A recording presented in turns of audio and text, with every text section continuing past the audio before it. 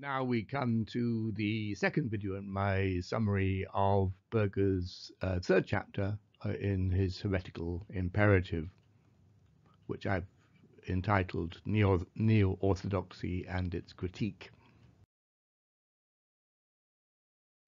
So Berger's book is from 1979. It's subtitled Contemporary Possibilities of Religious Affirmation. And as you remember, he says there are three possibilities in a situation of pluralization. So we've already talked about the case of Protestant neo-orthodoxy in the first video in this chapter, and now I'll move on to the second and third sections, a flake-like thing on the face of the wilderness and critique of leaping. So let's begin. Barth's entire work is dominated by an overwhelming sense of confrontation with the Word of God. The Christian God speaks, and the only adequate response by people is to listen in obedience. Spoken by the prophets and witnesses of the past, the Word of God is now found in Scripture and the preaching of the Church. Any specifically Christian thought, such as theology, must begin with the Word of God. No external criteria can be considered, for example, no philosophy, no science. The only criteria for studying the Word of God is the Word of God itself. It is a gift of God. Theological reflection is an act of faith in obedience to God's call. It is not based on human decision, but on divine grace. Liberal attempts to find avenues of approach to the Word of God are doomed to fail. There is no way from man to God, other than to follow what God has already said. Man can only know about God what God has revealed about himself. All the theologian can do is to clarify the content of God's revelation. Only those who hear the Word of God in the Church know its reality. A historian or other observer can ask how the individual has such an experience, but that doesn't reveal anything about the Word of God as such. All modern thought since Descartes, and all Protestant liberalism since Schumacher, is in error in thinking that there was some innate human capacity to experience the divine. There is no such capacity. Only the Word of God itself gives the capacity to affirm it. The liberal approach to religious experience is rejected. The only way of experiencing the Word of God is through the Word of God. Every human response to the Word of God is by His grace, so cannot be rooted in any anthropologically given quality such as will, conscience, emotionality, or reason. There are no avenues to faith, only faith itself, but this is only through God's grace, as the flakes of manna which God gave the Israelites in the wilderness. God reveals himself in specific events, notably in his self-revelation in Jesus Christ as the eternal Word. Jesus Christ is the objective reality of revelation. This fierce particularism is central to Barth's position and determines his view of other religions. From the standpoint of the historian, Christianity is another example of human religion, but theologically, God's revelation is the abolition and conclusion of religion. So any religion is disobedience to him and unbelief. The Christian does not need to worry about the relativization of religion through historical scholarship. It cannot touch the individual's faith in Jesus. Humans relativized religion long before the advent of modernity. Thus, Barth approved of Feuerbach's critique of religion as a mere projection of human realities.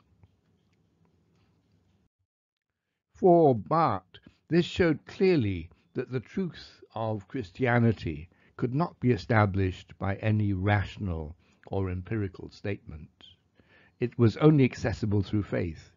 It was only through the name of Jesus which made Christianity different from other religions. We now come to Berger's critique of Barth. Whilst Barth is unique and brilliant, he also represents a broader intellectual possibility, that of neo-orthodoxy. But his is the most important example of 20th century Christian neo-orthodoxy. Neo-orthodoxy can be defined as the reaffirmation of the objective authority of a religious tradition after a period during which that authority has been relativized and weakened. Because the objective status of the tradition has been questioned, it must be reasserted with great force. The between times after the tradition ceased to be authoritative are too recent to be forgotten. The individual must confront the self-certification of the original revelation. If he succeeds in doing that, there's a tremendous cognitive gain. Certainty replaces the period of doubt and compromise. The old cognitive formula of deducing propositions from the tradition is re-employed, hence Berger's term deductivism. Barth's work shows that this is not an arid scholasticism or intellectually unreflexive. Theology, for him, returns to its original source. Any critique of neo-orthodoxy must begin with the question of how the individual gets into this position in the first place. Barth rejects the question. For him, there was no method for acquiring faith, nor was it mediated through any human experience or action. But this is implausible. No one is born as a theoretician. In Barth's case, the trigger was the shock of 1914, when he lost faith in the liberal elite. Barth also had a method. He followed Kierkegaard in a leap of faith, a method particularly determined by the situation of modernity. Faced with its doubt and despair, the individual becomes a knight of faith and proclaims, "Yes, I believe." For Kierkegaard, that showed that truth is subjectivity. It is a dialectic between totally unprotected subjectivity and the objective reality as defined by faith. I need to make an aside here just to mention the 19th century Danish philosopher Søren Kierkegaard, often referred to as the father of existentialism, who plays a role in this story. For Kierkegaard, faith was not a matter of regurgitating church dogma, but an individual subjective passion. And for Berger, Kierkegaard is the spectre, the ghost that haunts the Barthian opus. Barth admitted that he had been greatly influenced by Kierkegaard in his early thinking, but his thought became increasingly objectivist over time, and the original subjective element was suppressed. He had to suppress it as a cognitive imperative of his method.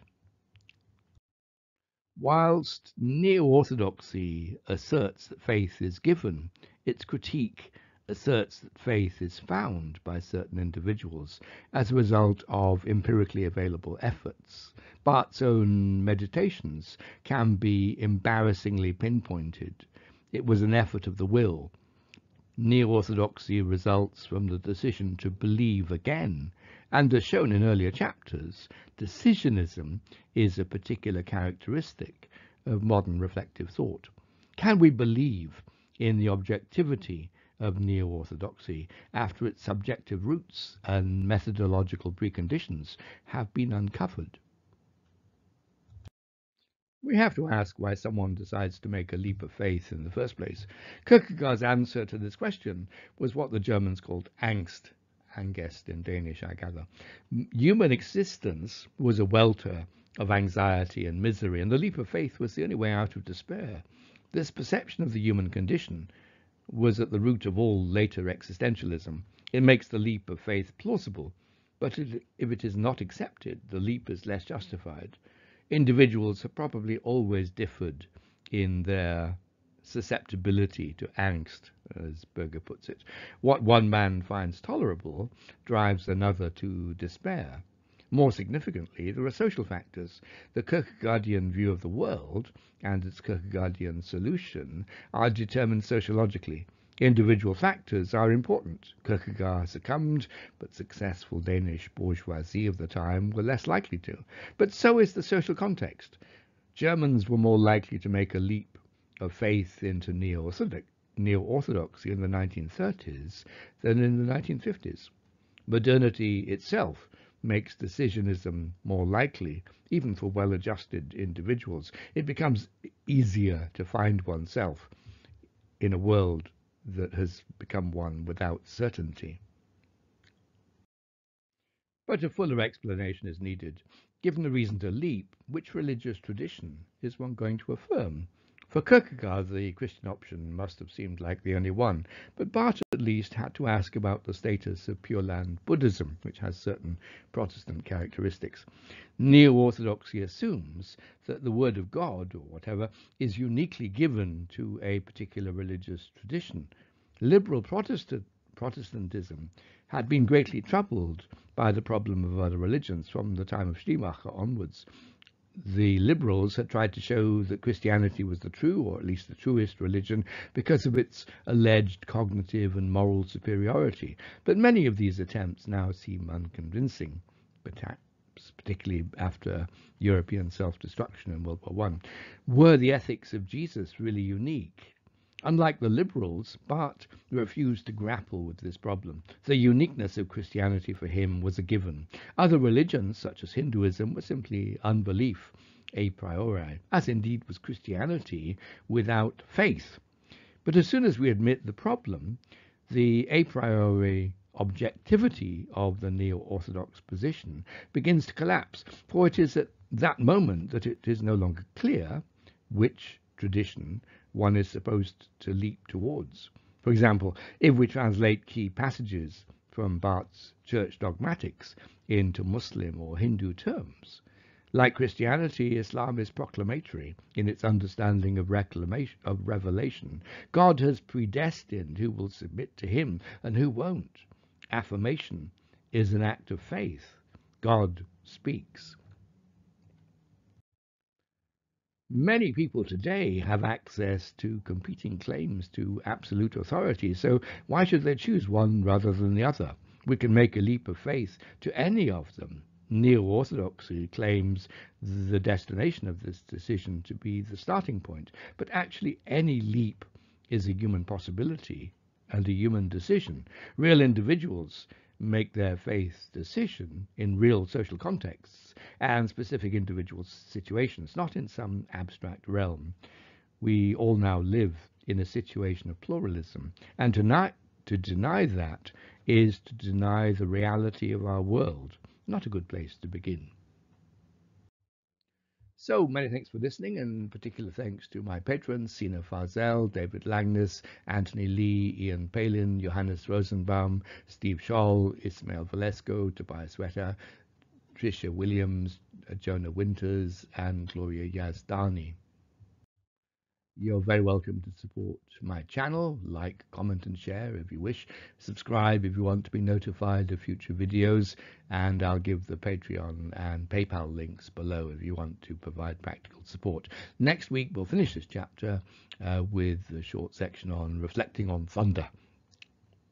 Have a good day.